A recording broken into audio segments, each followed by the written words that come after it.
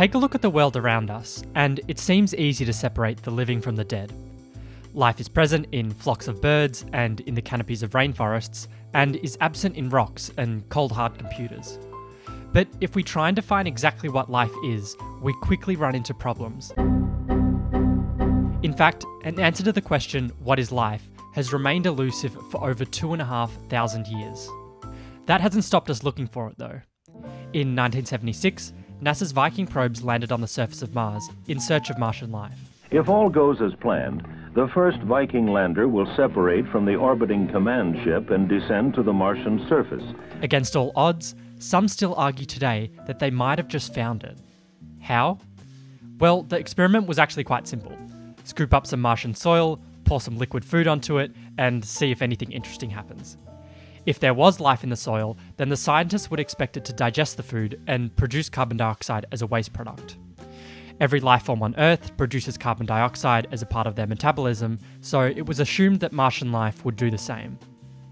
To make sure that any carbon dioxide detected did indeed come from the food and not any other source, the NASA scientists used a radioactive form of carbon in the food. If that same radioactive carbon was seen as a gas, then it would have to have come from Martian microbes digesting the food and not any other source. And sure enough, soon after the addition of food to the soil sample, the concentration of radioactive carbon dioxide began to increase. The team were thrilled, they'd found life on Mars. To double check, they heated the sample up to 160 degrees for 3 hours to presumably kill any microbes, and then added the food again. And well, just as expected, nothing happened. There was no increase in carbon dioxide since the microbes were seemingly all dead. This only seemed to further indicate the existence of life on Mars.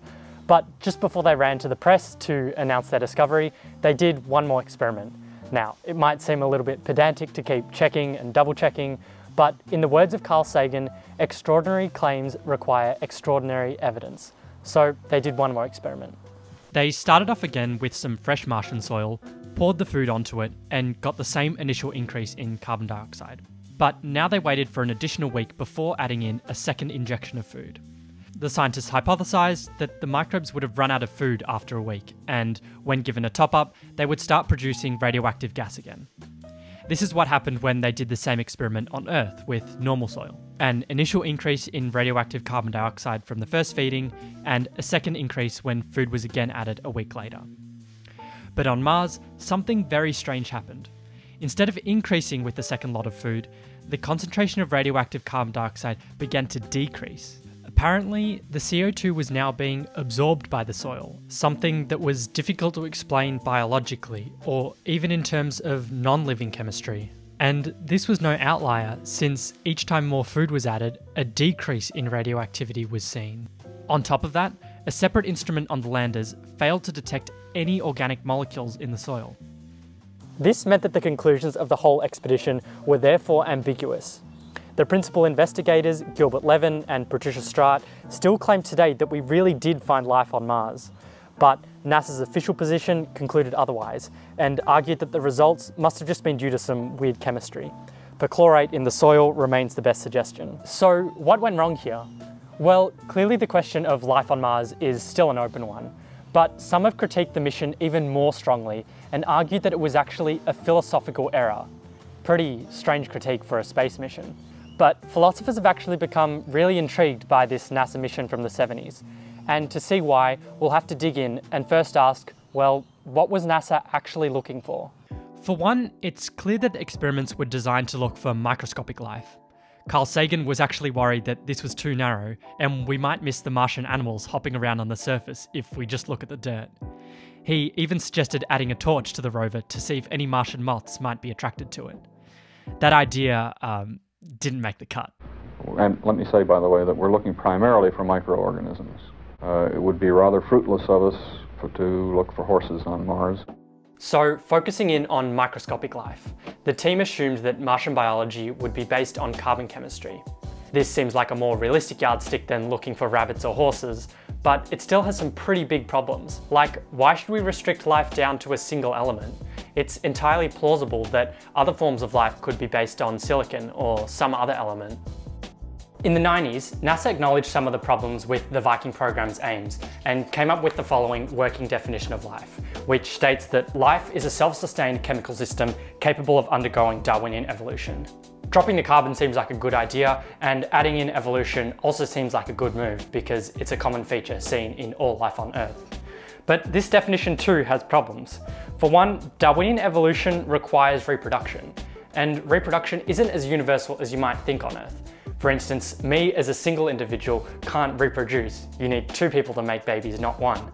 And reproduction is required for Darwinian evolution. And add on top of that, there are a bunch of animals like mules that physically can't reproduce, but they still look pretty alive. So any definitions that base themselves in a Darwinian framework will come into this problem that not all living things can actually reproduce. Well, what if we go back to the NASA definition and just knock out this Darwinian evolution condition, which leaves life is a self-sustained chemical system?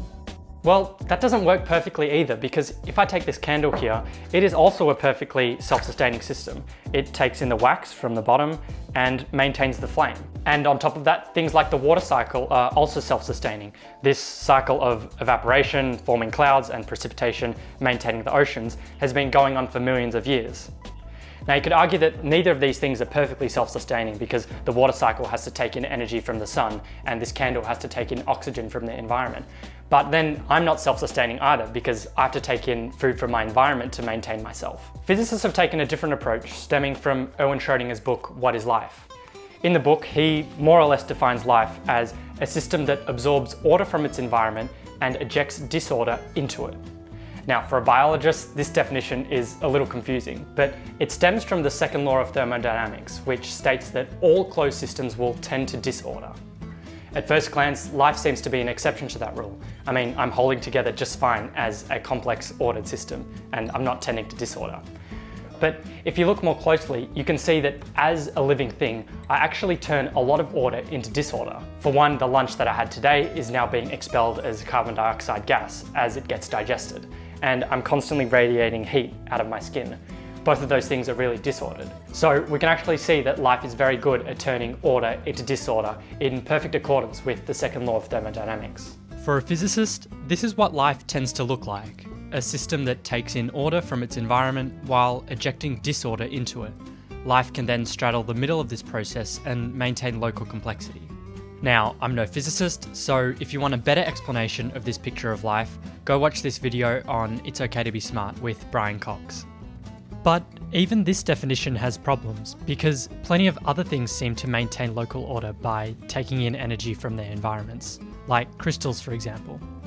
These guys, just like life, are highly ordered and eject disorder into their environments via complex chemical reactions. So, are crystals alive? Well, maybe, but our common sense intuition of life seems to show a pretty big difference between a crystal and a praying mantis, for instance. This is getting pretty frustrating, and I could go on and on about all sorts of different definitions of life. For instance, there's the Biochemist Definition, which looks at the coupled cycling of organic molecules in aqueous solutions, and things that computer scientists use to define life, like a computational algorithmic rendering of Darwinian evolution, or something like a system capable of self-production and self-maintenance. Then there's looking at life in terms of the distinction between organism and environment separated by a boundary, or just a bunch of checklists.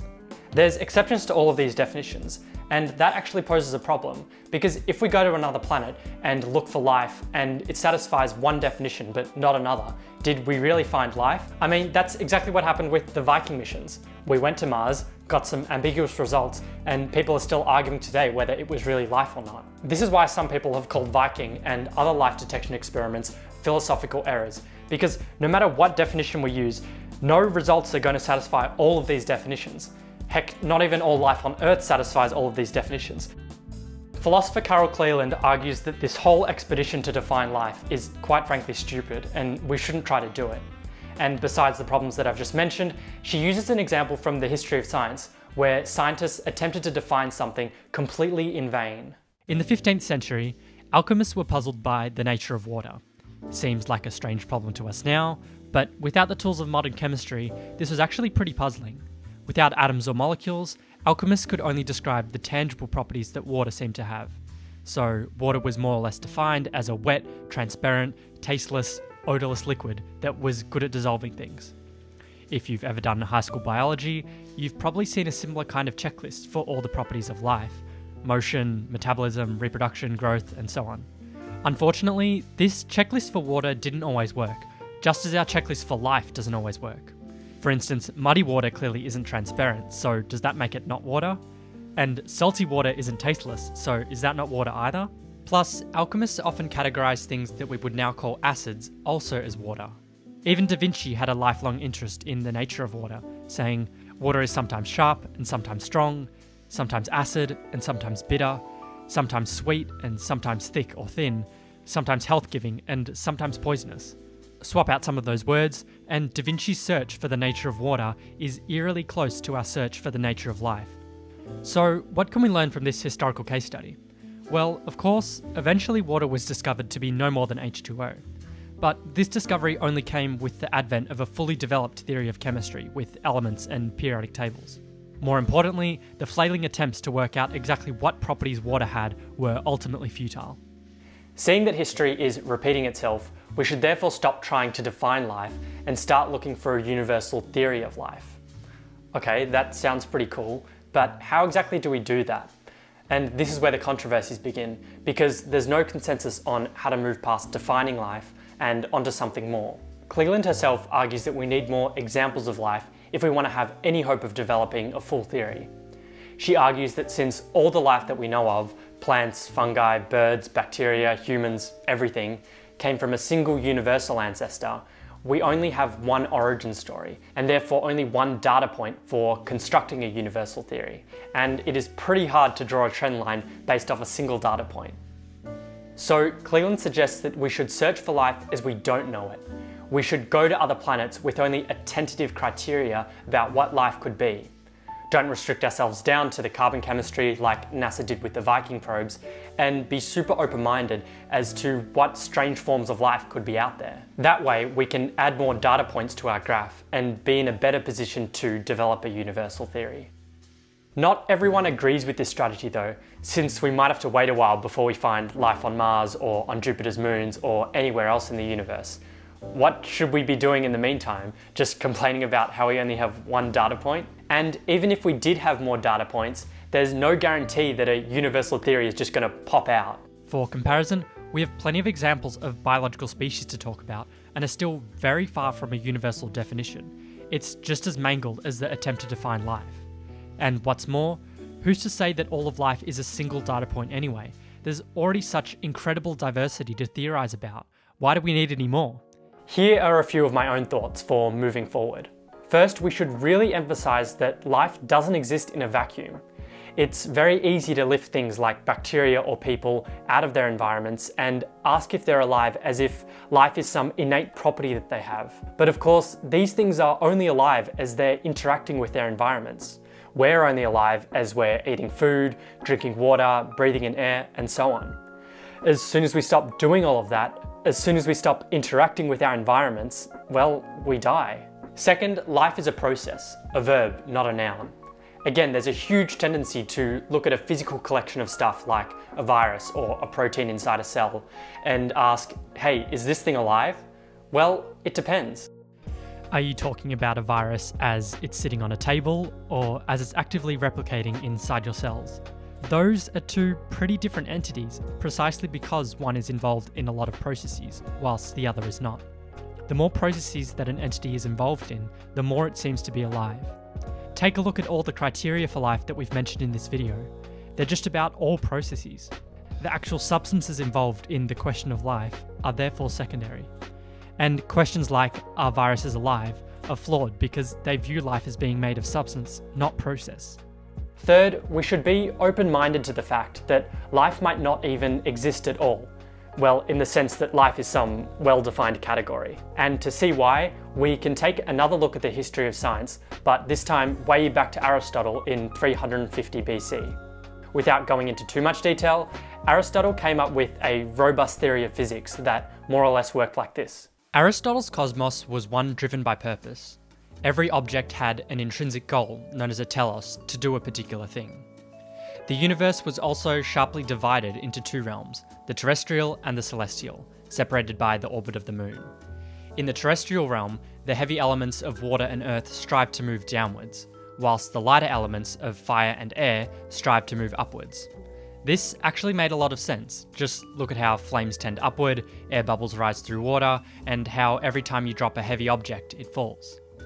Aristotle then explained sideways or unnatural motion as a corruption of the object's natural purpose-driven motion. The celestial realm, on the other hand, had no such corruption, and there was only one kind of movement, perfect circles. This could easily be observed by the motion of the stars, the sun, and the moon all around the Earth. The planets, though, were a little trickier, but their motion could also be accounted for by layering spheres within spheres. A little complex, but the main thing for us is that together, this gave two distinct systems of physics for the cosmos. One for the heavens, and one for the motions here on Earth. Aristotle's system was actually remarkably good, despite what we might think today, and it lasted for an astonishing 2,000 years until the scientific revolution. It only began to unravel in the 16th century with the rise of heliocentrism, among other factors. This was the idea that we went around the sun, not the other way around, as Aristotle proposed. Though the final nail in the coffin for the distinction between the two realms of physics was Newton's universal law of gravity. Newton's laws of physics gave an explanation for motion throughout the entire cosmos, so there was no longer any need to hold on to two separate systems. The heavens and the earth could now operate under a single one. How does any of this relate back to biology? Well, perhaps we're making the same mistake as Aristotle by separating the world into two realms, the living and the dead. It certainly makes sense to do that, but it also made common sense to split physics into terrestrial and celestial realms. So maybe what we need to develop a universal theory of biology is not examples of aliens, but simply a change in perspective of how to organise the universe. Perhaps the Newton or Newtons of biology are alive today, simply waiting to collapse a boundary between two realms that doesn't actually exist. Thanks for watching Subanima. As always, there's a link to all the references in the description below. I'll see you in the next one.